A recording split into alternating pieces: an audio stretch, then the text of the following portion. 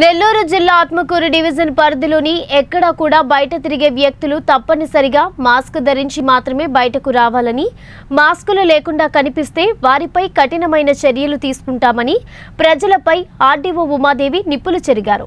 Atmakur RDO కార్యాలయంలో municipal revenue, police, వైద్య, bank సిబ్బందితో ఆర్డీఓ ఉమాదేవి సమావేశం నిర్వహించారు. కోవిడ్ కమిటీ సూచించిన విధంగా మాస్కుల విషయంలో కఠినమైన ఆదేశాలను సిబ్బందికి ఆర్డీఓ జారీ చేశారు.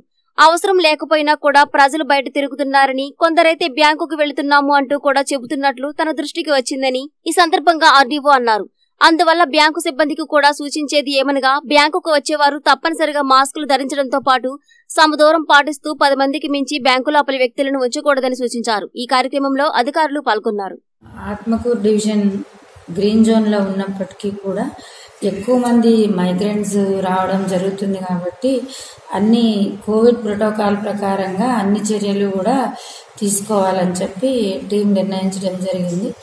ఈ రోజు నుంచి ఎవరైనా సరే బయటకు వస్తుంటే ఖచ్చితంగా వాళ్ళు మాస్క్ ధరించి మాత్రమే బయటకు రావాలి. మాస్క్ లేకుండా ఎటువంటి పరిస్థితుల్లో కూడా బయటకు రాకూడదు. వస్తే వాళ్ళపైన చట్ట ప్రకారంగా చర్య తీసుకోబడుతుంది.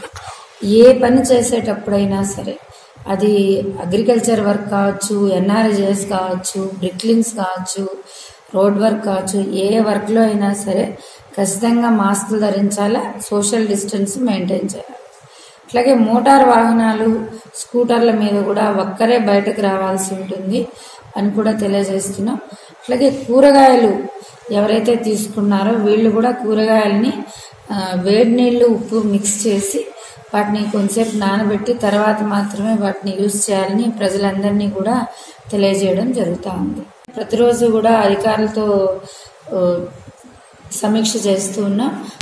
బ్యాంక్స్ దగ్గరికి వచ్చేటటువంటి వాళ్ళు కూడా బ్యాంకుల్లో పనున్నా లేకపోయినా కూడా బ్యాంక్ కోసం అని చెప్పి బ్యాంక్ పని ఉందని పోలీసులకి తెలియజేసి వస్తూ ఉన్నారు. బ్యాంక్ పాస్బుక్ చూపించి అలాంటి వాళ్ళపైన కూడా చర్యలు తీసుకోవడం జరుగుతుంది.